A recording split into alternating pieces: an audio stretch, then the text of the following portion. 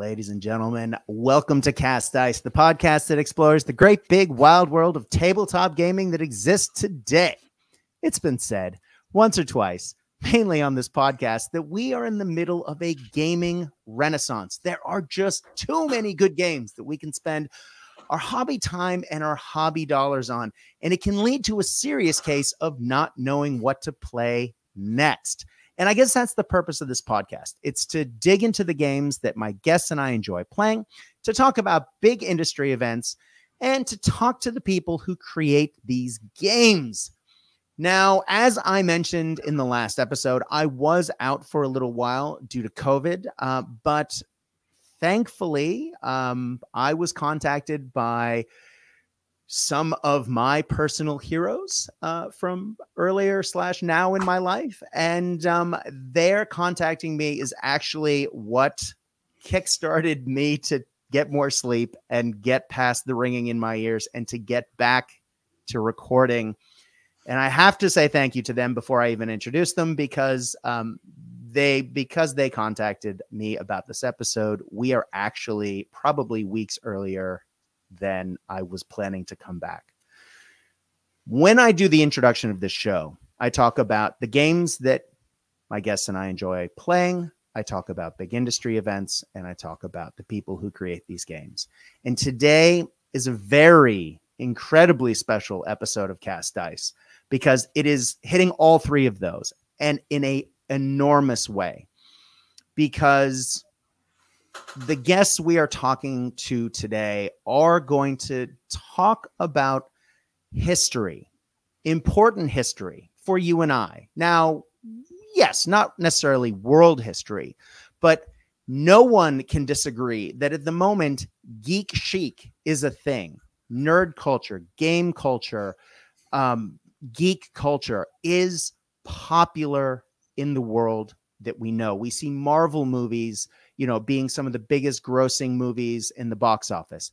Everywhere you go, you see anime, you see Dungeons and Dragons, you see Games Workshop stores. There is a proliferation of all of the things that I loved as a kid. Now that I'm creeping 50, it's mainstream. And the guests that I have on today are going to talk to us a little bit about how that came to be. Obviously, not the whole thing, but particularly for the gaming industry, it is really easy to think of the greats of tabletop gaming and gaming in general. We think TSR, we think Dungeons and Dragons. But for tabletop gamers, whether you love them or hate them, you're going to talk about Games Workshop, because they changed the industry as we know it, and they made tabletop gaming what it is today. And today I am joined by two friends, people who I'm lucky enough to consider friends, who can talk about their personal experiences in making Games Workshop what it is today. Now, one of those gentlemen has been on this show and on other shows on this podcast network countless times before. We are talking about the man behind Warlord Games, the one and only John Stallard. John, welcome back to the show, sir. Hi, Brad, and hello to everybody. It is always a pleasure to have you on, sir. I see you're freshly shaven and ready to go. Ready to go. Love it. And of course, the other gentleman joining us today needs no introduction, but is getting one anyway. When I first met him, we talked at length about his purple Doc Martens, but that isn't why he's famous. He is very famous for being White Dwarf Editor for 50 issues between, and correct me if I'm wrong here, Robin, 1991 to 1995. It was 91 to 95 that I looked after White Dwarf. And then in 95, I stepped into the studio manager's shoes. And there you finished out the 90s, which... I finished in 2001. I ran that till. Exactly, which makes you sort of... that. I mean, if we think about the studio that is the creative arm of Games Workshop, that is, you were managing the output that we knew and loved as kids / adults / whoever else played the game through Games Workshop's quote unquote golden age. So you have some wonderful stories for us, I hope. Managing is a loose sense of the word here, Brad. I was chief cat herder. I was going to say, we have talked to Rick. I do know how this works. Now, early studio, and God, I'll hold early studio, and let me jump back a step. You gentlemen are with us today because there is a book coming out. Talking Miniatures is a 500-page, 2-volume tome that is digging into the history of what we're talking about today. It's this thing. These are the printer's proofs, Brad. This is not the final version, but the printer's proofs give you a sense of what this book is going to look like. Oh, that's amazing. Look at all those pictures. And I just want to read this. It's a trip down nostalgia land. It's a trip down nostalgia. It was for John and I over the last 5 years that we've been working on this animal.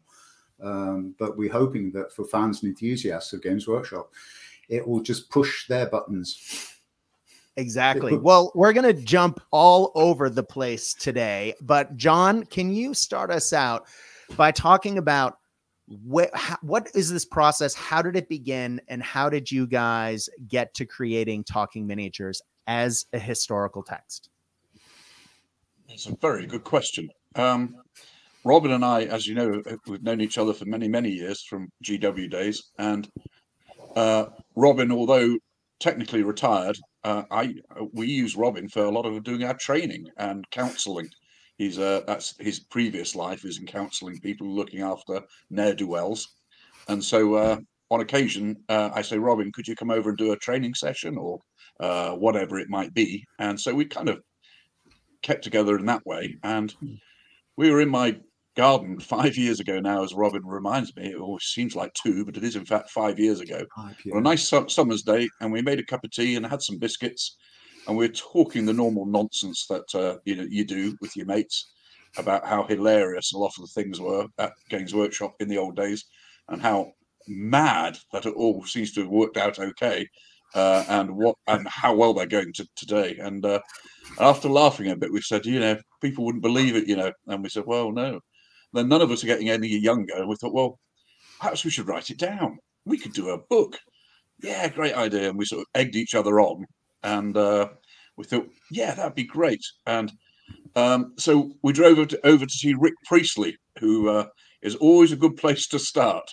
So we went to see the Priestley Meister, and he was most entertaining as always. You set him going, as you know, and he just keeps talking for Scotland, England, Ireland, and Wales. Yes. And Robin, being a techie, has his super recording machine, so we got it all on tape, so he can deny nothing now. And that's how we started. And then we started looking around for other ne'er-do-wells, and it's not Robin and mine's book in a way. It's 17 other people who were there at the time: sculptors, artists, factory managers, people actually who did the real work. And so we tracked them down, including one from America, and interviewed them all over a series of months, and through COVID, of course, which came in and rained on our parade. So that's partly why it's taken so long. And through interviewing them for various hours of interview, and then painful editing and typing up, we've got ourselves a marvelous book. Yeah. I mean, once you have that many people involved, it was never going to be a pamphlet, was it? It was never going to be. The only other thing that I would say, and I think John's described the process beautifully, is that from day one, after that first conversation with Rick, what we realized when we went back and listened to those tapes and kind of what the hell did we get today? It was just amazing, because we didn't have so much as an interview, because we had a conversation. And that's kind of why the book ended up as called Talking Miniatures, because it was a conversation between 3 old mates. Now, lots of these people, Rick Priestley, Jervis Johnson, Andy Chambers, they've been interviewed. And when they get interviewed, people are very deferential, saying, Mr. Priestley, tell us your wisdom, even though Rick goes, fuck off. I'm just Rick. Yeah. But this wasn't an interview. There were conversations between three old mates, or in the case of Rick, Tony Ackland, and both of us, four people who were all there at the same time, doing different jobs, different bits of the company, but with memories. And one recollection from one of us would spark a memory from another one, and that would then spark another memory. And so they're not interviews, they're conversations. And that makes it a very different kind of book. And that is one of the things that I find so exciting about this particular text, because having spoken to Rick on this podcast many times, and have him, I mean, I'm lucky enough to consider Rick a friend, and he does often speak candidly, but it's from his perspective. It's from his voice. I heard you say on the Crown of Command podcast that the Dice Men book is the story of early Games Workshop, but from a different perspective. And it is their story. It's Stephen Ian's story. Exactly. What I find most fascinating about this is that you have such a span of people who had different roles within the company as it grew into what we know today. I know that John was my boss as CEO of Games Workshop USA when I was there. And when my boss quit, I had to rather intimidatingly report to him with my sales numbers at the end of every day. As everyone said, he was the king of trade sales, and that was terrifying. Thanks, John. You were always very nice to me when I was standing there quaking in my Doc Martens. But yes, it was. But to have the experience of so many people from different parts of the business, I feel like you get a much more holistic view than has ever been offered before. Well, I'm speaking, or John might want to speak to this, but I mean, what's truthful? What is truthful about this is that companies are made up of lots and lots of people doing different kinds of things. And although we tend to look back and we look at Games Workshop and the kind of studio was the rock and roll area, you know, with the kind of cool people, the Jez Murray, the John Blanche and Jez Goodwin and and Andy Chambers, all these cool people. That's not enough. It was not enough for Games Workshop. It's no good having great ideas unless you've got fantastic people who can then get those out and sell them, and people who can make them and work in factories and manufacture them efficiently and cost effectively. And then John's teams of guys, either trade sales on the phone or the guys and gals out in retail, running hobby centers, meeting young kids, getting them to play their first game of 40K or Warhammer. You can't say, well, this is more important than that. It's all important. And we wanted to capture that in the book. We wanted to get a range of voices from across the business. That's what we were really shooting for. And I think that's what we've got. You know, that's really has what we've got. And again, you know, these are conversations with the people who were there in the trenches at the time doing shit. That's what was going on. Now, John, I know from speaking to Rick that some of the earliest games of 40K in its design phase were played, I believe, on your living room floor. As he was coming up with the original rules. Am I getting that right? Yes, it's faintly pathetic that we couldn't afford a War Games table, isn't it? On Games Workshop wages, but that might explain quite a lot. No, we did actually play a lot of the games on the floor. Quite uncomfortable, but lots of space. You were young. Because we were all renting houses, so all the houses were tiny as they are in England. Yeah. And they absolutely fought out on the living room floor. Weird. Mm-hmm.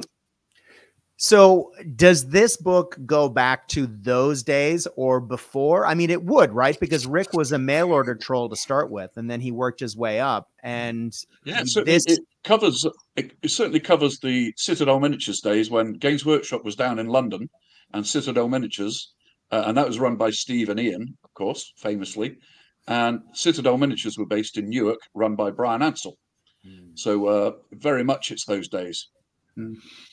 Because that's really where things started to change. Because many people forget or didn't realize in the first place, the Games Workshop was literally a company that imported Dungeons and Dragons and RuneScape and RuneQuest. Yep, RuneQuest. Thank you. To the UK from Japan, to be fair. Oh, really? Yeah. Oh, fascinating. So Go and chess and drafts and stuff. Oh, Yeah. awesome. And then from there, it wasn't till Citadel sort of took over that the focus of retail shops changed. John, I know this was talked about on the Crown of Command, but I am fascinated by this story that originally it was one manager of one GW retail store, not as we know as retail now. It was a game store sort of holistically. And he did good numbers, and that changed the way Games Workshop did business forever after. Yeah, I'll tell you the story of that. It's I still talk to him. There's a lovely man called Ian Hensel, a tiny Geordie bloke from Newcastle on Tyne, and he was running one of these generic game shops, if you like, which sold a lot of Games Workshop stuff and some Citadel. But they were selling Dungeons and Dragons and Bunnies and Burrows and all manner of nonsense. Trivial Pursuit, Ouija boards, very handy, water pistols, kites, all manner of nonsense. And he was always doing well. He was always active. And then we noticed how his takings were going up and shooting up and doubling. So I got on the phone and said, "What are you doing? What's the?" He said, "Well, I'm selling more of these Citadel miniatures. I'm putting more and more out." Because Brian had got the monthly release of miniatures where we were putting out dozens of models because they could convert them every day. The Perry twins or whoever, or Ali, would do conversions on us so they could get 2 or 3 models out a day easily. Mm-hmm. And so in the end, it was difficult to be able to buy them all or display them. And so when Brian came up with the blister pack idea, where as you now know the blister pack idea, previously, all the models were sold in little drawers singly, so you couldn't see what you were buying. Mm-hmm. But by going to the blister packs, you could see the huge variety of models that there were. So what Ian was doing was putting out more and more wire racks with another 100 different miniatures out there. So getting them out from under the counter and showing them. And he just kept adding to it. And so I went up to see it, and I thought this was quite phenomenal. And of course, most of you will know that making your own things gives you a better profit, of course, because you're in control of the means of production. And selling printed material from, let's say, America or Japan, your margins are tight because you've got to buy it and a thing and blah, blah, blah, and ship it and everything else. And we worked out that, if we sold, five miniatures, we would make far more profit than a big box of Dungeons and Dragons. So it came down to economics partly. And so we pulled all the store managers together in a pub in Nottinghamshire, and I said to them, "Guys, here's the plan. Here's a proposal. The proposal is that we move our stores to be totally Games Workshop and Citadel miniatures. Now, think about it carefully. As I think about what you've got, I mean, it's going to be a huge drop in sales to begin with, and so we need to be very bold to either do it or not do it." And to a man, they all stepped forward and said, "Yep, we see the sense in that. We'll do it." And I said, "Are you sure? This could all go horribly wrong." Mm-hmm. And to a man, they just put up more and more and more miniature racks. And that was it. That was the big swap over. Much as we love Dungeons and Dragons, it's still a fantastic game. And there, but for the grace of God, go all of us, and they got us into it. We decided to concentrate more on the Citadel miniatures because Brian, particularly Brian Ansell, was saying, "What on earth? Why are people buying hundreds of orcs? Literally buying every orc we make. How many orcs can you get in one dungeon?" And it was, what are they doing with all these miniatures? And I was running mail order with Rick at the time, and I'd say to Rick, "What do you think? What are they doing with them all?" He said, "Well, I think in their heads they're building armies for a game that doesn't exist, So and that's what was happening. And so that's when Brian came up with the idea of a massed combat fantasy set, of which Rick had already written one a few years ago with him and his mate Hal, a game called Reaper, which I'm sure Rick's mentioned before to you. Mm-hmm. So that's how it came about, really. That was the move into retail, and from there to putting the painting tables in, and then the gaming tables, of course, as a source of recruiting people. Because nowadays, playing with model soldiers in most of the civilized world is a rite of passage for young lads and some girls. in 1976, it was weird. Oh, yeah. Nobody knew what goblins were. It was weird. And you were the school geek if you did it, and would suffer accordingly with your head down the toilet at school. And and we've all been there. So by opening those stores, Games Workshop was able to normalise the whole thing of rite of passage for youngsters. Yeah, exactly right. Absolutely. Now, Robin, you, as you said, you came in at 91. Well, 89, I joined the company. I saw an advert. Well, I'll run. There's two things. Can I just jump back a little bit on what you just said before? Because let's talk about that history of Citadel Miniatures. Because Citadel Miniatures was created as a joint venture between Brian Ansell, who already had a miniatures company called Asgard Miniatures that he'd set up in Nottingham, and Ian Livingston and Steve Jackson. So it was a joint venture between Games Workshop and Brian Ansell, and they became joint directors in Citadel Miniatures. But what I like to, what we talk about in the book is how, if you like, this Midlands DNA infected the host of Games Workshop, because it wasn't just Brian Ansell in Newark and Nottingham, but before that, Rick Priestley that we've already mentioned, and his mate Hal, Richard Halliwell, they're from Lincoln.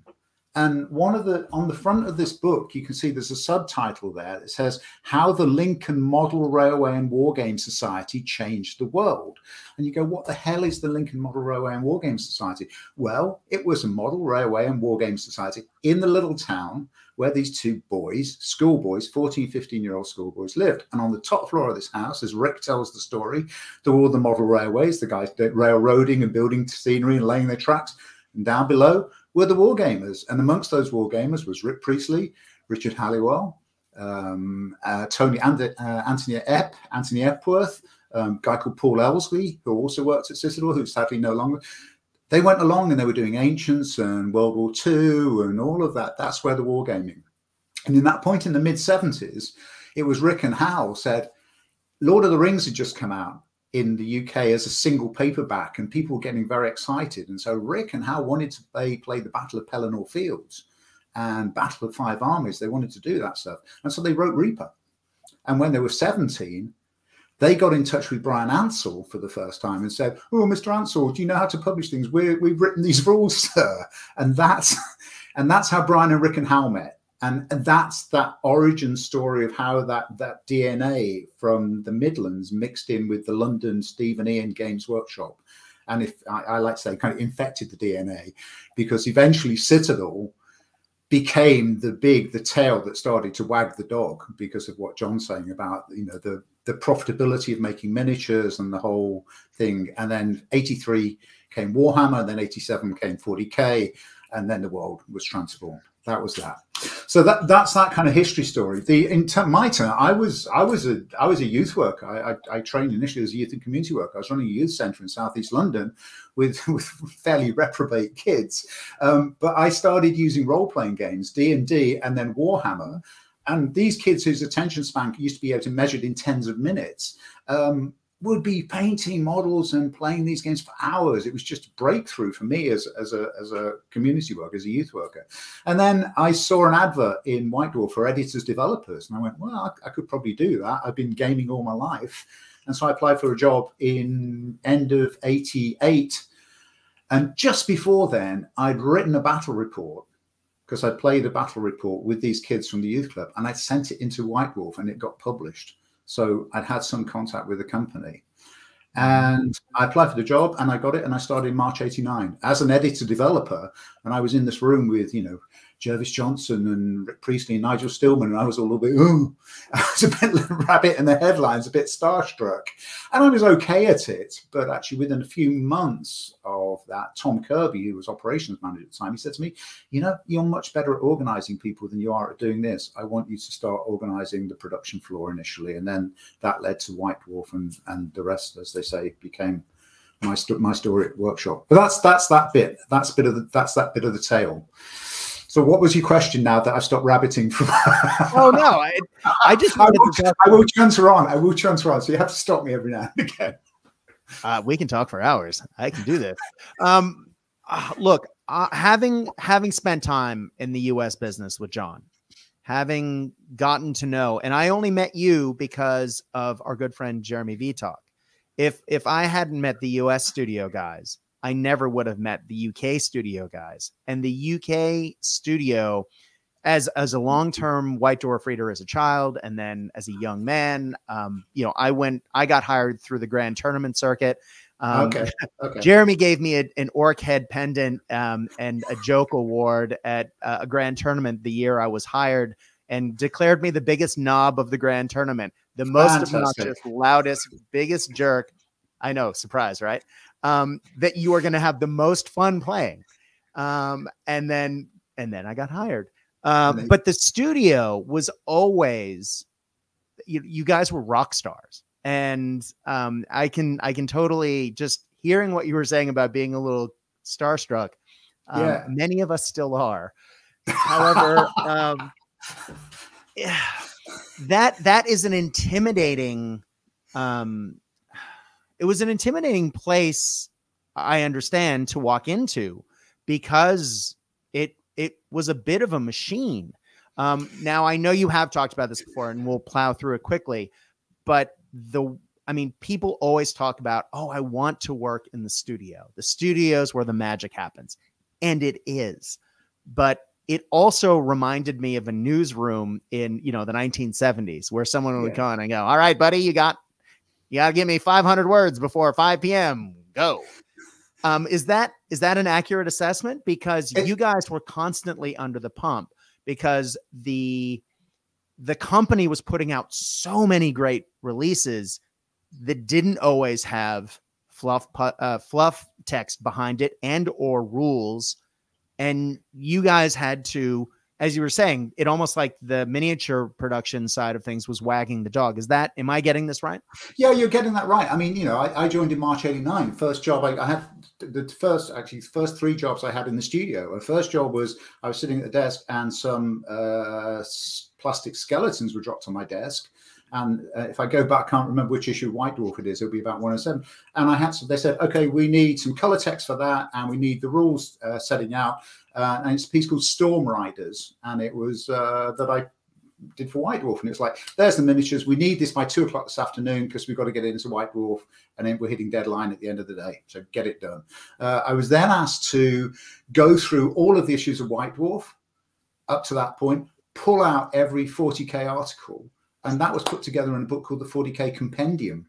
Now, the 40K Compendium was the first product I did for Workshop, and that was by going through, just photocopying White Dwarf, sticking them all in a folder and saying, yeah, we can use that and use that and use that. There's a book. Make a book out of previous White Dwarf issues. And then the third thing I did straight after that was edit Mike McVeigh's first Citadel Miniatures Painting Guide, which was actually given as a freebie away in White Dwarf, called White Dwarf Presents the Citadel Miniatures Painting Guide. It was that kind of stuff. Get it done. Get it done now. We were all young men in a hobby, not just in the studio, but I mean, John's lads out in retail as well.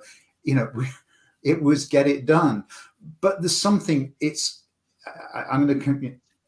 creativity and commerce, and they have to collide. Correct. Because creativity without the commerce is just people sitting in their bedrooms or at home coming up with cool ideas. What's the point in that? And actually commerce without something substantial and real behind it is just selling shit. Exactly. And that was very, very much Brian's genius. I mean, Steve and Ian were fantastic businessmen, don't get me wrong. But Brian very cleverly kept the studio at a long arm's length from anywhere else. He isolated it deliberately to keep the genius guys at their desks and not to be infected by the nasty salesmen who demand everything on a stick by next week. Again, Brian breathed into all of us 2 things: quality of product, and then fantastic customer service. So as Robin's alluding to, you can have the most beautiful miniatures, you can sculpt them all beautifully, but if you haven't got a route to market, then you've got nothing or very little. But by giving fantastic customer service, Brian forged the 2 together to make Games Workshop what it is today. And a good example of that, no examples needed from the studio because it speaks for itself. But in 1980, I can assure you, probably anywhere around the world, if you wrote off for a set of miniatures or anything, in fact, from a magazine, you would say, please allow 28 days for delivery. That's what I would always say, because the world wasn't set up like Amazon is now. You know, now you wish it and it's there in 3 hours if you want it. But in those days, pre-internet, you'd easily wait 28 days and you think that's quite reasonable. Nowadays, it's madness. But Brian would always say, well, hang on, you get an order in on a Monday. If you're lucky, you get it out Monday afternoon in the post, on the same day. Certainly by the end of Tuesday, it would be in the post. So it would be back in the customer's hands within 2 days, which was unheard of, unrivaled by any company in Britain, no matter who you were. Harrods, Marks and Spencer's, nobody would do that. But Brian could just see it, and he did it. And that's so a great product has to be sold really well. And backed up by customer service. And that customer service, what again, is Games Workshop, because it was creating the stuff and then manufacturing the stuff and then moving it to retail and moving it to trade. In kind of business speak, we say it owned the value chain. But there was something much more fundamental than that, is that the customer service principles applied completely internally to Games Workshop. So who are the customers of the studio? It was the factory. If we didn't get our act together and get stuff on time, these guys were running around like blue-ass flies trying to get it manufactured and made. Who are the customers of the writers and the heavy metal team? White Dwarf was a customer. I said, I need those miniatures by this date, and I need that text from you, Bill King, Andy Chambers, or by this date. And actually that relationship where we trusted each other. And if you did screw up, you put your hand up and say, look, I'm really sorry, I screwed up. I'll get it fixed now, and we'll get us back on track. So that whole customer service experience, if you like, wasn't just at the front end where the customers who paid money for this stuff was. We had that inside the company as well. We trusted each other as customer suppliers. I was one of John Matthews' Spiv boys, as in I was part of the trade sales team of the US, and I was actually brought in as the first generation, or one of them, of the team that followed up the $1 million team with the customer service team. And so I was part of the customer service focus that John was part of the unrolling out of in the US, if that's English. And I learned within the first day, I learned the term, take the knee. You do something wrong, let us know what you did and we can help you with it. And it Put your hand up. Be humble, shoot for the stars, do the best you can, but be humble. And if you make a mistake, let us know and we can help you. And we can fix it. Yeah. And that was literally a philosophy I've taken with me my whole life since. But and it was in the DNA. And it was, again, coming back to John's point, a lot of this comes from Brian. That fantastic product. And I mentioned when we were talking to Josh the other day, the product had to be kind of spiky, angular, awkward, difficult, hard. It had all of that kind of 70s UK punk rock, Sex Pistols, Clash shit about it. All of that was going, this isn't comfortable, easy listening. It was meant to be difficult and hard and awkward. Think of Lost and the Damned and Slaves to Darkness. We're in that zone. But the spiky product isn't enough. You've got to actually back that up with genius customer service, the kind of customer service that was delivered across the business. Well, let's talk about something that Games Workshop isn't often given credit for, that I think really did change the way the gaming industry operated. And John, maybe this is something that you can talk about. Games Workshop put out the 52 weeks a year, we have new releases. So as a trade salesman, when I spoke to shops, every Monday morning, I could call up and say, I have new exciting stuff for you and your customers. Mm-hmm. And it was never hey, I'm here to take your order. It was always, hey, let me tell you what I got. This is good stuff. Let's talk about this. And it has turned the entire industry over time into the expectation of, where's the new hotness? And people want constant updates. They want constant releases. They want, when you have a miniature range as wide spanning as 40K, people aren't happy if a year goes by and they don't get a new release for their army.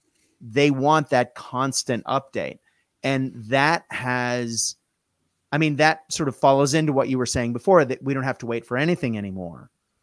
That really did change the way that we expect releases in the gaming world. That is a huge difference. John, where did that come from? Oh, it'd be Brian again. Brian would set the pace, and then it'd be down to the salesman, who would probably me then. But after getting my marching orders from Brian, it would be causing constant excitement to the trade and the retail stores out there. So, as you say, regular releases every single week of the year. There'd be something, whether it's a new box set would be nice, but certainly always some blister packs of something. So as a salesman, it always gave you a great opening. Hello, madam. Hello, sir. I've got something new for you. So, so it's a very good intro, oh, right. What do you got? And it could be something. I mean, imagine our excitement when those first plastic Space Marines came out. RTB01, 30 Space Marines, plastic sprues, and the joy of phoning up customers saying, I've got something you're not going to believe is coming out. And we just couldn't keep those in stock, for instance. And it would then be, as a salesman, I've got some new high elf models. They're quite nice models. Would you like some of those? Yes, that gives you the in. Then your next statement would always be, how many Space Marine box sets have you got left in stock? And the answer almost always was none. But as the ranges grew, it's difficult to keep up. Trying to, because then people say you haven't had any dwarves out for 6 months. So I'd moan at Rick or whoever, I haven't had any dwarves. They go, well, we're going to redo the dwarves. Don't worry. We've got this cannon we haven't released though. Let's put that out. Oh, that'd be great. That would just really keep the wolf from the door, and keep it going. But yeah, constant excitement and assortment is what was needed. And then you get some really big hitters like the plastic skeletons, which Robin mentioned. I mean, they were just wonderful. That was when Games Workshop was trying to find its feet with plastic miniatures. Now they do almost nothing but wonderful plastic miniatures. They're spoiled for it. But in 1982, we didn't have anything really. We had the drastic plastic orcs and the psychostyrene dwarves, which were of their day, shall we say. Classics is how we refer to them, John. Classics. Classics, that's right. Classics rather than ropey old tat. But or ropey old tat, as I would call them, yes. But you could see what they were trying to do. We just didn't have the technology or the funds to do it all. Plastic injection molding is so expensive. And, and we all had to fund it somehow. So, but making yet more metal miniatures and doing more and more conversions was the way forward. And you mentioned the busy newsroom. I think I use the same analogy, because suddenly you had to get this magazine out or whatever it might be. It even got to the stage sometimes that the miniatures that you see in White Dwarf or on the cover aren't even painted on the back. They've just painted the front because we didn't have time to paint everything, because you have to make do and mend, don't you? And that's what happens when you get on the treadmill. It causes great excitement, but occasionally you have to cut some corners to get where you want to be. The other thing I'd say about that as well, Brad, is there were so many releases coming out, but they weren't all equal. All releases aren't equal. And we kind of categorize those releases. So what were the hot releases? Well, actually, the kind of, if you like, a tier 3 release was a remake of an old model. It was a better one. It was a nicer one, but it was a remake of something that was already in the range, and we'd hope people would buy those. Then a tier 2 release would be models that existed in the lists but didn't exist in the game. And in the game, that was where people are, having to do their own conversions or make do, or this will substitute this. And so that was kind of a tier 2 release. That was really exciting. Tier 1 releases were new models with new rules, because new models with new rules bent the game system. They created a distortion field, and whether you're a 40k player or a Warhammer player, something new You've never seen this before, with rules for using it on the tabletop. That was top draw. That was that they were the #1 releases, and we were aware of that. You know, this isn't retro making it up. We're kind of, how do we mix and match that? How do we not, you know, of course, the salesman will say, new models with new rules all the time, every time, because that's the sexy shit. But we kind of go, you can't do that. We can't just do that, because you blow everything in one go. And that's what a Warhammer or a 40K, because, you know, at that time, we had what was called the 2-year, 4-year rolling cycle. Mm-hmm. So we would do a new edition of Warhammer or 40K every 4 years. Why 4 years? Because we kind of judged that young lads, largely young lads, but girls as well, of 13 or 14 would get that Warhammer or 40K when they were at that age. And then 4 years later, and they're 18, 19, and they've suddenly discovered sex, drugs, and rock and roll and all the rest of it. That I probably can't say on the podcast, but that had happened. And actually then their younger kid brothers wanted their own thing. Mm-hmm. And by jumping Warhammer and 40K 2 years apart, we kept that 2-year, 4-year rolling cycle moving all the way through the 90s, and that's what we were doing. And people kind of went, "Oh, it's going to be a new 40K next year, isn't it? I won't buy this." And that created problems with the end of product cycles, because people would start to anticipate the new one coming, and we'd see a sales in all of that stuff. But that's again is how creativity and commerce have to work hand in glove. You can't have one without the other. You've got to work both. And that's why Games Workshop was genius then and is utter genius today, is because it manages those two powerful elements. Exactly. And to go back to something you said earlier, I mean, you were talking about, or maybe this was prior to our, oh God, this is before I hit record. I'm sorry, I'm that guy. You were talking about Marvel back in the day, and being able to, as you and I are both big Marvel fans. Yeah. But back in the day, you could only get Marvel comics in certain places and in the UK, because it was mass distributed and you didn't know where issues were going to end up. No. And so you kind of had to go on a bit of a hunt to find things. And if you were lucky, you'd get the issues you wanted. But Marvel sort of in the 70s and 80s, and as someone who read in the 80s and early 90s, I totally understand this. What you're saying here is basically everything that we're seeing in the Marvel universe today, on the big screen, on the little screen, in comic books. They're just, farming exactly what the same land that they planted way back when. And for those of us who haven't played 40K in 10 years, and yet walk by the GW store every now and then to look in the window and buy paint, like, are those gene stealers? Are those squats? And to look at the old become new again.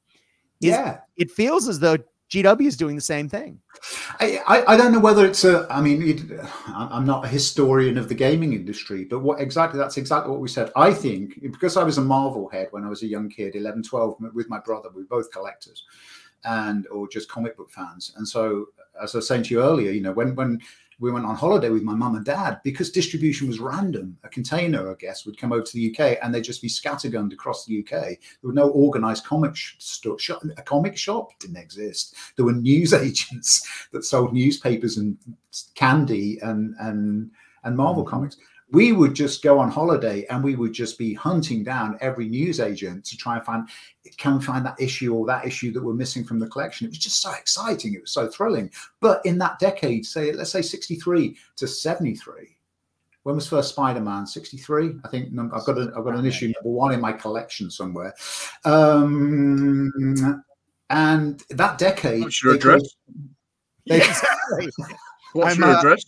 Yeah, I might be catching a plane over, and I'll be wearing a balaclava, but I do have one next door. I'm not going to give you my address, and I love it and cherish it. But that decade, Marvel created everything, everything that it has lived on ever since. And I'm not taking anything from Games Workshop, but say that after the release of first Warhammer in '83, and that was the breakthrough. That was the breakthrough point. And then 4 years later, the second edition came in '84, a year later, because again, that was Brian's genius. He said, "Oh, we've sold all this." And we said, "Should we reprint it?" And he went, "No, let's do another edition. Do it again. Do it better. Make it sharper. Make it a better game." And then '87 40K came along.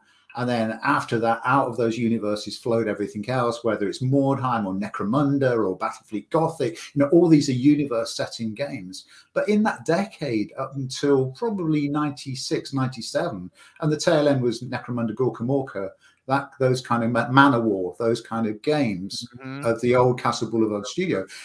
Absolutely everything that Games Workshop has done ever since. Now, modern Games Workshop is an amazing company, and I look at their products like Leviathan and the box set, and you go, whoa, just wow. And the fact that they're digging into all of those worlds again in really interesting ways, and Dungeon Bowl is back out there as well for Blood Bowl. And so they should, because they have a fantastic legacy of material that you can't exhaust it. How can you ever exhaust that material? Because you've got 2 universes to populate and explore, and that's again was the genius of Games Workshop back then and to this day, is if you own the universe, then you can do anything you want. It's true. Now, Robin, I have to ask, how did you feel about the announcement, what was it, last week, of the new hot Epic 40K? Well, I went, there's a lot in the book. There's a lot in the book. I mean, you're alluding to that. I was a huge Epic fan. I remember. I could tell lots of stories about Epic. And actually, one of the stories that, you know, we talked about humility earlier. One of the things that Epic taught me is, because as the manager of the studio, I really liked Epic. And I really loved what Jervis and Andy did with Epic 40K. But Epic 40K on release was not successful. And Andy and Jervis and I talk a lot about that in the book, both in Andy Chambers' conversation and in the Jervis Johnson, about why it wasn't successful. Because I thought that game system was just genius. I thought the blast markers, which was a mechanic that Jervis and Andy came with, that showed you where the hotspot was on the battle. If you were being shot at, then it affected your movement. They were just genius. And they re-emerged. Alessio Cavatori put them into bolt action. You know, that mechanic came back a decade or more later, because it's such a brilliant mechanic. It's such a brilliant mechanic for tabletop war games, with the pin markers. The pin markers in bolt action, and indeed Gates of Antares, are the blast markers from 40K. But I love that game so much, and I insisted that Andy and Jervis put flyers into it, and I became least effective as a manager of the process when I got over involved in the game.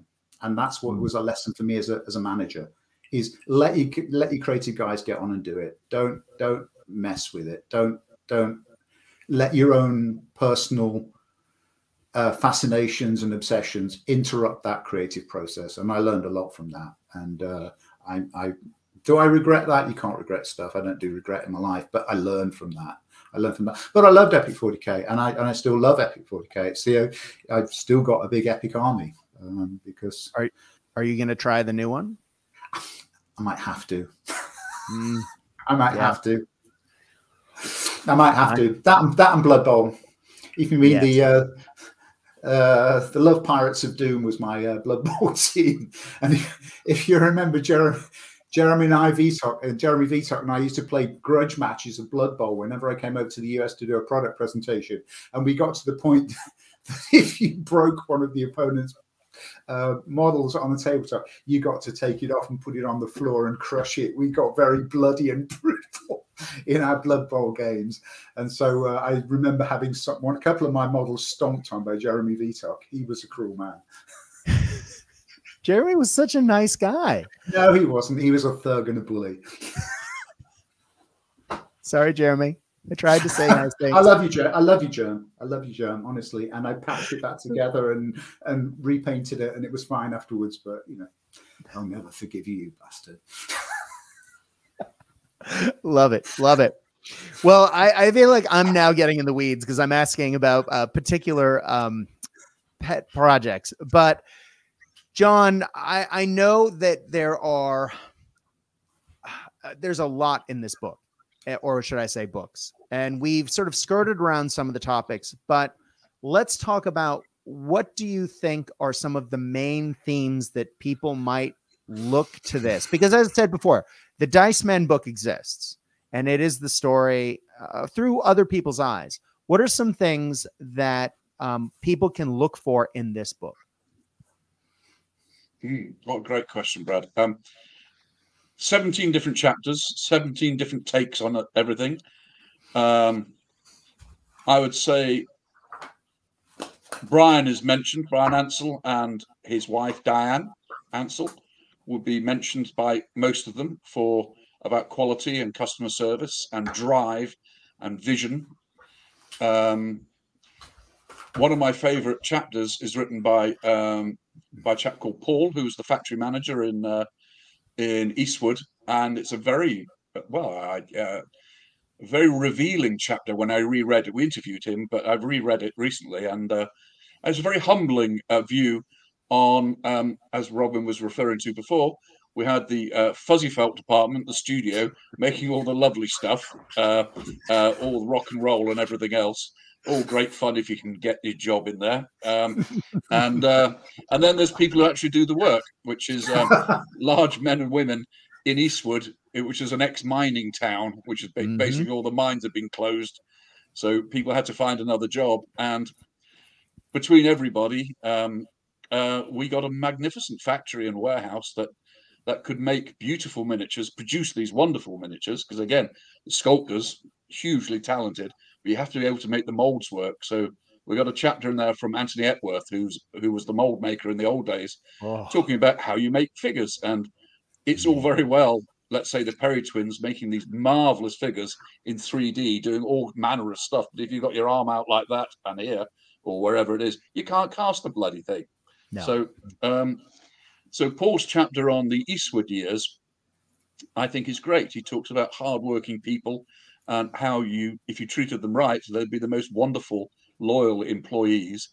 And he tops all with a marvelous story, which I won't ruin, of when the some local so-called thugs came into the factory to sort somebody out, and Paul had to face them down in the factory, and got some very useful support. But I'll leave that one thing. But it's very humbling. So, and the other thing would be all 17 of them would talk about how much fun they had and that they're pleased to have contributed to something which on one side is a daft hobby, playing with goblins, for God's sake. How mad is that? And yet so much pleasure has it brought.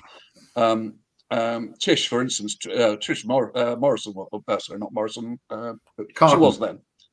Yeah, but now no longer that. She just thinks she knows how much pleasure she's given people over the years, and still is. She's still making models, and that's very humbling as well. And for me, researching this book with John, and going around and sitting and drinking tea with various people, and having these conversations, what was utterly amazing is, both of us worked for Games Workshop probably between us for 50 years. I was there 24 years and John was there 30 odd years, 50 years. Yeah, nearly that. The stuff that we didn't know, the stuff that I'd never know. I'm just going to push this in front of the camera. We talked to Bob Naismith, and there's a little picture here in front of the camera. If I can get it, it's probably, we can get it. No, we can't. My fingers are on it. There. Look. That is there. What is there? There is a World War I US service doughboy backpack, and it's got 3 nested compartments on the outside. And actually, we were talking to Bob, and Bob said, "Oh, hi." When I was trying to design the Space Marine backpack, there it is, and there's a Space Marine backpack. You can't not. Yeah, there it is, the 3 nested compartments. And Bob told me the story about how he got that design from, he was historical, because lots of these guys are historical miniature makers. And he put the bedroll that used to sit on top of that pack became the air vents on the ventilation system for the Space Marines. And Bob told us that story. And John and I again, fucking hell, Bob, we've known you for decades. I've never heard that story before about how that came about.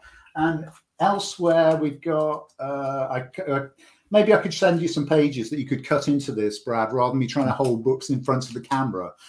In Tim Pollard's collection, he's got the original cardboard and mock-ups for the Rhino designs that when people said, what should the Rhino look at? And he's got all of this stuff in there. So the book was full of things through each of these conversations, because they weren't just conversation. We went around to people's houses and sat and chat with them. We also got access to their personal collections. They were beautiful. They were wonderfully generous people. Mike McVeigh, we talked to via Zoom because we were in lockdown by then. Mike tells some really great stories. You know, one of his great stories, and it is in the book, is how when he was 18 years old, he got an interview at Games Workshop, and he went down, and he was, you know, a young lad who just dropped out of university because he'd gone to do geology at university. He did 2 weeks at the university and go, what the fuck, I don't want to be a geologist. What am I doing here? Mm-hmm. And so he got this interview, and he went into John Blanche's office, and there's John Blanche sitting there in his full biker mode, you know, his full kind of mid-80s, long hair, beard, leathers, Harley parked outside. And on the shelf behind John was the classic Minotaur with the Mona Lisa banner sitting on the shelf just over John. So this guy's interviewing him, and Mike is sitting there going, ooh, like this, looking at this model. And he did the interview, and he just thought, John must have thought I was some kind of nut job. And he walked out, and he didn't get the job. And actually, he sent me afterwards, he sent me a package of stuff. And one of the things he sent me was his rejection letter from John Blanche, which we've also printed in the book. They're saying, dear Mike, thanks for your interview, mate, but no thanks. We might have some freelance work for you in future, and we'll be in touch, that kind of thing. And I had no idea. I mean, the book is full, page after page after page, of all sorts of stuff, revelations, insights. I mean, and that's the stuff that we were allowed to print. I mean, the stuff that hit the cutting room floor. Oh no, no way can we mention that. So there are stories behind the stories, but that's what it is. And the whole book has been a journey, a joyful journey of discovery, certainly for me, and I know for John too, of reconnecting with these people after, in cases, I hadn't spoken to Mike McVeigh for 20 years. I mean, and, you know, it was just lovely to see. He still looks 14. He's still, yeah, he used to look 18 back then. He now looks 22. And you know, Mike and Andy Chambers, you know, Andy Chambers and I were big World War II heads. Every Thursday night, he used to come around my house, and we used to play Micro Armor games together. World War II he said that. Yep. Micro together every Thursday night, and I would have my Germans, he would have his Russians, and actually Andy and I have recently reconnected around that. We're now playing what's called to arms Gates of Hell Ostfront online together.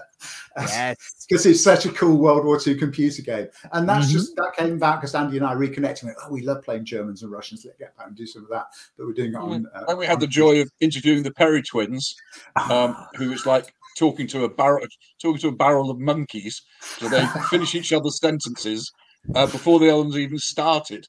So exactly. By the time we were trying to use the tapes, and our friend Helen Morley was trying to find out what person was talking, she says, I've no idea which one's talking at the moment. So in the end, we just surrendered and put it down as Perry speak. And yeah, at some point in that interview, it just says AP and MP, and there's one word, because I've got no idea who's talking. It's just not. It's just, and such fun. This sounds like a kind of crazy thing to say, but I'm going to say it anyway. That for John and I, as you say, 6 years ago in the autumn, I think it was late summer 16, we were sitting in his garden saying, somebody should write this down. And John said, well, we better bloody do it then. And that turned into this journey and this labor of love.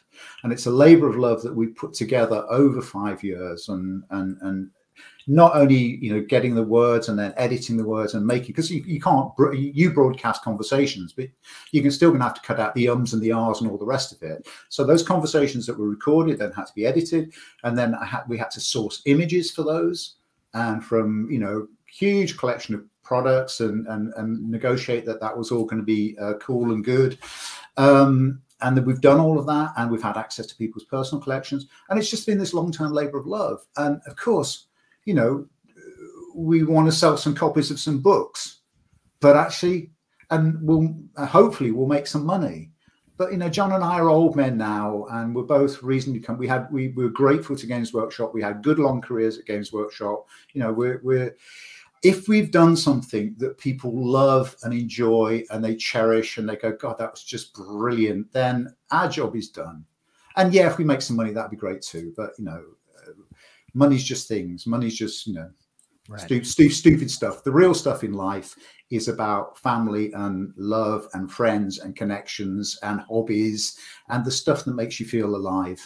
And for me, and I know John, producing and writing the book, particularly in the midst of COVID, which was pretty bloody miserable for most people around the world, kept me alive, kept us engaged and going and thrilled and go, God, look at that. This is brilliant. Let's do more of that. So I think that's one of the things I'd like people to kind of have the takeaway. We love this. This is the book I want to, you know, as a hobbyist, this is the book I would want to read. And I'm really proud that with John, we've been able to make it happen. Absolutely. Absolutely. Now, guys, we've hit the 1 hour mark and I have only scratched the surface of my questions. Is that all you got? Oh no, I have plenty more. Do you have time? John, I know you're a very busy man. Do you have a little bit more time for us today, sir? It's okay if you don't. I've got another 15 minutes. Okay.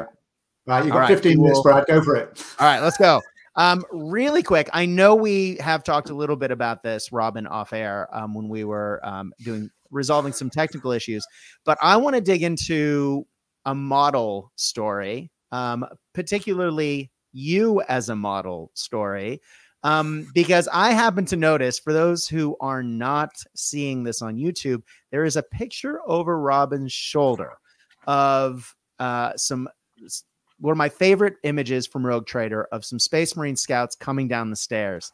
And Robin pointed out that it's on his wall because he might be in it.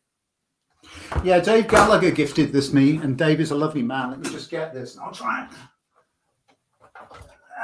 get that off the wall and put that in front of the camera. So down there in the side there we go. It's me with a power axe over my shoulder. Mm-hmm. And Dave, I appeared in quite a number. There's another lovely Dave Gallagher piece that's very yellow and red with flamer, and I'm a captain in the front of that. They're coming out of a Land Raider or a Rhino. It was another White Dwarf cover, and of course, you know, as a slaphead, you look like a Space Marine captain. The shaved head and the hard look. So Dave would often use me as a model for that one. But the big deal was that back in that old studio, we're talking Enfield Chambers here, you know, way back in the day, we had a vacuum cleaner, and the vacuum cleaner stood in for all sorts of power weapons in 40K. So Dave, when he was going to do an illustration, he would actually get a Polaroid camera. You know, we had no digital cameras, only film. Mm-hmm. Or Polaroids was the only way of getting an instant camera. You click and this thing would come out and it would develop in a couple of minutes. Arcane, I know. And so Dave would set people up. And so the vacuum cleaner stood in for all sorts of 40K weapons. So that power axe over my shoulder is the hose and the head of a vacuum, is the arm and the head of a vacuum cleaner that's in that part. Do I wish I had the Polaroid now? God, do I wish I had the Polaroid now, but I don't. And of course, the hose, that crinkly hose you get on a vacuum cleaner, stood in for melter guns and all sorts. It was just great. And that's what Dave would do. And actually, if you look at this picture, this guy right here is Jez Goodwin. That guy there. The picture appears in the book. We reproduce it in the book, and I talk a little bit about the vacuum cleaner in the book. So if you want to see it, rather than me holding a picture up in front of a camera, Jez Goodwin is just behind me coming down the stairs. Again, because Dave would say, "You're cool looking, Jez." Jez had kind of spiky hair, had that slightly punk haircut at the time. Mm-hmm. So, you know, Jez is in there. And I can't remember, there's another guy as well who was one of the editors for Warhammer Books, the first iteration of Warhammer Books. But all of those, Tim Pollard is in so many different of John Blanche's paintings, particularly because John used to live around at Tim's house. And again, it's I'm trying to give you some flavor of all the stuff. These are the stories of the people who were around doing this kind of crazy shit back in the day. So I have a lot of questions, but I'll boil them down to a couple. I will give you a quick short one. Both of you were with the company, as you said, for an incredible amount of time. If you had to pick your favorite miniature from that time, any miniature at all, what miniature would it be? John?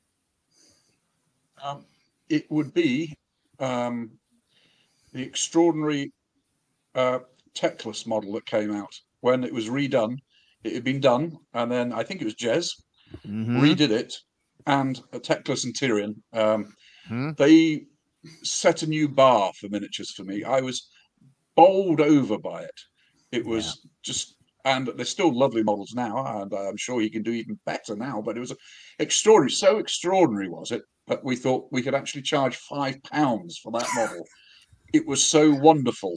We thought, well, you're only going to need to buy one, and everybody will want it. And we even put to set it out from all the rest of the wall racks, we actually put in some coloured foam behind it. We put red foam behind it to set it off, and it's sold like Billio, but it set a whole new standard for the whole company. I think everybody was knocked out. So that would be my one. That is a great pick. Nobody has ever asked me that question before.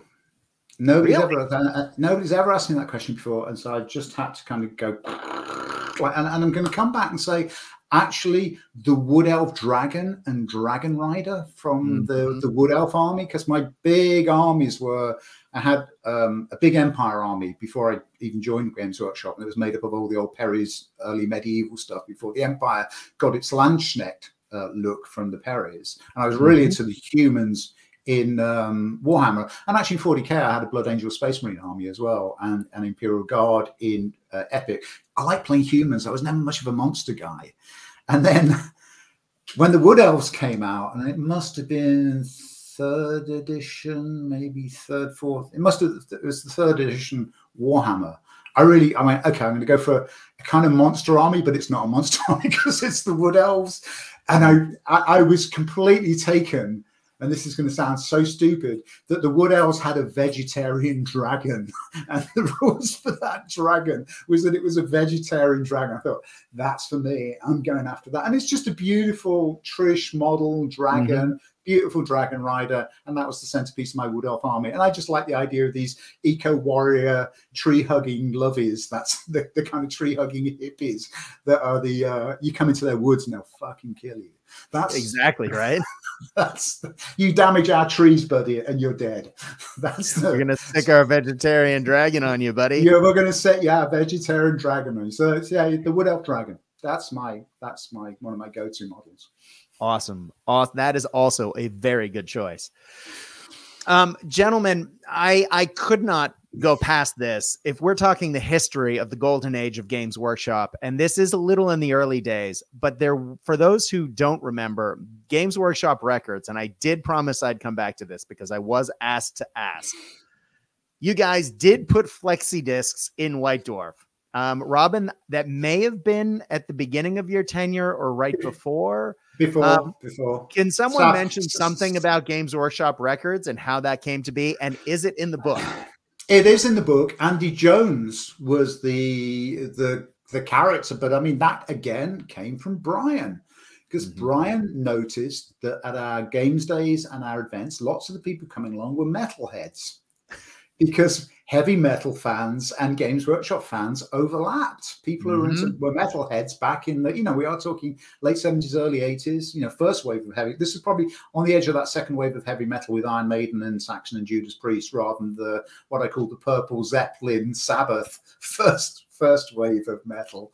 But these guys, which is why Brian insisted we only ever did black T-shirts. We were not allowed to do white T-shirts. We could only ever do black T-shirts.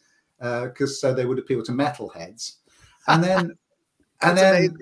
then some kind of deal came out where we got in touch. Sabbath put the metal, and then we got in touch with, or Andy got in touch with. This is all Andy, and Andy tells the story.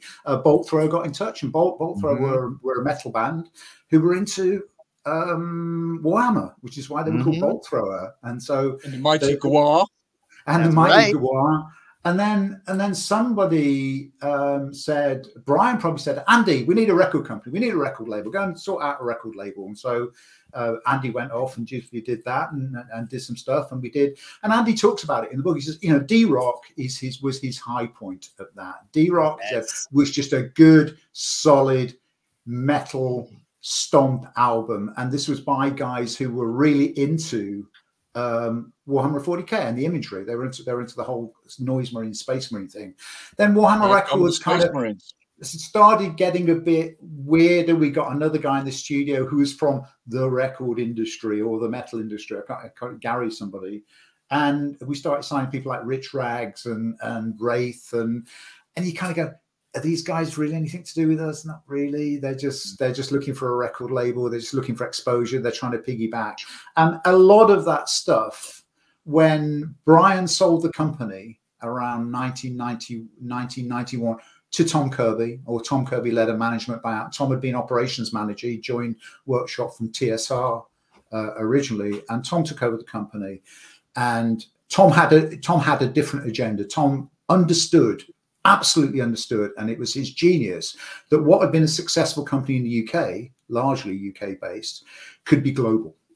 That a kid was a kid anywhere around the world, and that if people love playing games with toy soldiers and painting miniatures in the UK, they would equally love it in Australia and Germany and France and Spain and Italy and Japan and China. This was a global, and that was Tom's genius. But Tom also realizes that we had to focus. And he said, we're going to focus on Warhammer, we're going to focus on 40K, all this other stuff, just shut it down, get it off the table. And so Warhammer Records was shut down, and some of the other stuff, bits and bobs, were shut down. For a while, all the role play stuff went out to Flame Publications. So Graham Davis, Mike Brunton, and Tony Acklam were doing Flame, yeah. And then Wolfrup was licensed out to James Wallace. And so Tom said, clear the decks. The things that make the money here are Warhammer and 40K. And that's what you're going to focus on. And again, Richard Ellard, I think, talks quite a lot about Tom, about, you know, Tom's genius in lots of different ways. What Tom did, Brian was obsessed with product and with quality. And Tom was a different kind of manager. And Tom said, I don't have to worry about the product. I've got Rick Priestley and John Blanche and Alan Merritt and these guys in the studio. They'll look after the product. They'll make sure it's great and angry and spiky. I'm going to focus my attention thinking, how do we take this business and how do we go global with this offer and make it? He took the first steps to what Games Workshop is today, this £3 billion exactly market cap on the company. I mean, just hugely profitable, but still thrilling, exciting, dynamic company that's been a joy to have been around for part of my working life. You know, for goodness sake, without this, you know, I'd have had to have got a proper job. Well, I'm glad you got to that, because literally my next question is, do you talk about the handover from Brian to Tom? Because having spoken to Rick, that really profoundly changed the scope and the vision of the company, as you just referenced. It sounds like you do in the book. We do a little bit, or Richard Ellard does a little bit, because again, as John said earlier in this conversation with you, Brad, these are the stories of the people that we talk to.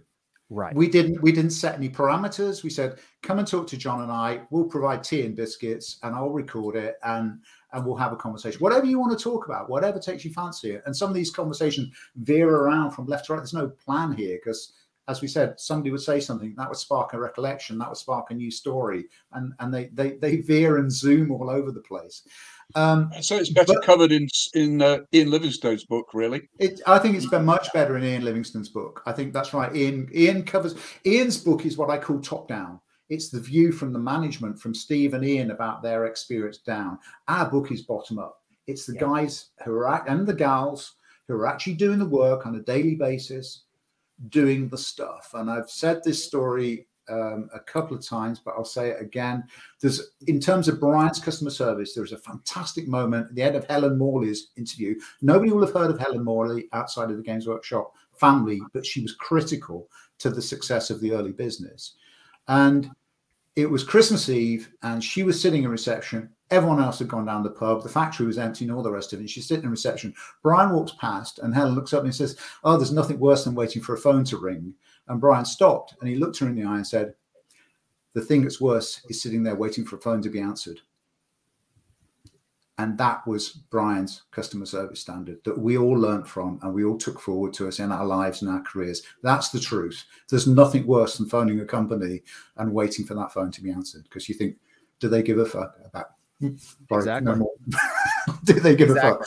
So that's what that's about. In terms of time frame, we had to choose a time frame, and our time frame runs from the founding of Citadel Miniatures at Millgate in Newark, and then it's moved to Victoria Street, and then to Eastwood, its third home, and then the establishment of the Games Workshop Design Studio at Enfield Chambers, and then it moved I think in 91 to Castle Boulevard, and it remained at Castle Boulevard until 97. So the book kind of finishes around that move, because at that point the thing that Brian predicted came to place. So Brian kept the studio separate from the factory and the operations, and in 97 Chris Prentice, who was the CEO, or Tom Kirby, together, they moved everything to a centre in Lenton, and everything was united on one site. And actually, at that point, it started to become a different kind of business, and quite rightly, companies can't sit in a trench and say,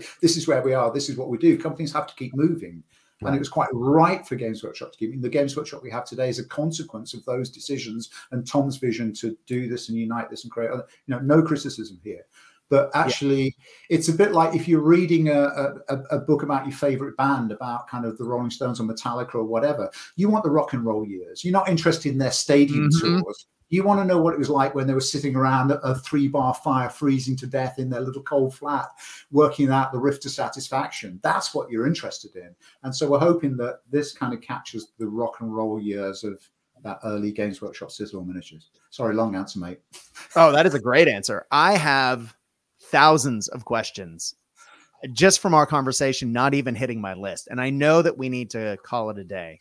But I know that most of my questions will be covered in the Talking Miniatures book. Correct. John, can you talk to us about how people can get this? Because I'm literally logging off tonight and I'm buying it now because I just found out I can get a signed copy. So talk to us. Talking Miniatures website. What's the official title of it, Robin? talkingminiatures.co.uk. But you'll find it with Talking Miniatures. Go on there. It will show you some bits and bobs, a little video of me and Robin, I'm afraid, but it will then say how to order one. Press this big button here, and it will take you through to how to order your copy. There you go. And I heard a dirty rumor that you guys would be signing copies. We'll be signing all the ones that up until when the print run arrives. It's being printed even as we sit here talking. And any order that comes in before then, Robin and I will sign them. We absolutely will. We're committed to that, because if people pre-order our book, then they're making a commitment to buy something they've not seen, just on the basis of reputation and story. And we're going to say thank you for that. We don't think anyone's going to be disappointed. I'm not disappointed. I want to buy a copy of this. My daughter was one of the first pre-orders when it went on sale, and I went, for goodness sake! But she was on the website like that. Oh, my dad's book. But she's grew up. I mean, when she was 4 and 5, she used to come to the studio on the weekend, and I'd get them to kind of put their hands on the photocopy and do little kind of pictures of themselves. Because I was working on White Dwarf, and I was doing childcare at the same time. Shut up, old story. But go and buy the book. Go and buy the book on pre-order from talkingminiatures.co.uk. It plugs you through to Warlord Games dispatch service. They handle all the cash and all of that stuff. When it comes back from the printers, it will then go on Amazon, and it will still be on sale via Warlord. But we're not going to sign anymore. The sign is a thank you for people. It is. We set up a little publishing company called Shaggy Dog Publishing. That is us, me and Robin. Okay, so there is not another company that is going to be reaping the rewards of your hard work. You will be sinking the money into making sure that this story gets out to as many people as possible. Yes, yeah. Shaggy Dog Publishing was there because John and I thought, well, we're going to do it, so let's do it. But being the kind of animals we are, we all think there must be some other interesting hobby projects around there that Shaggy Dog could take a look at. But that's for another day. That's for another day. So all the shipping and handling will be handled by Warlord Games, but it's a Shaggy Dog publication. And speaking of customer service, handled by Warlord, it will be done right. So that's right, ladies and gentlemen. Now, gentlemen, speaking of a story for another day. Unfortunately, I think our time has come to an end. It has been an absolute pleasure to have you on today.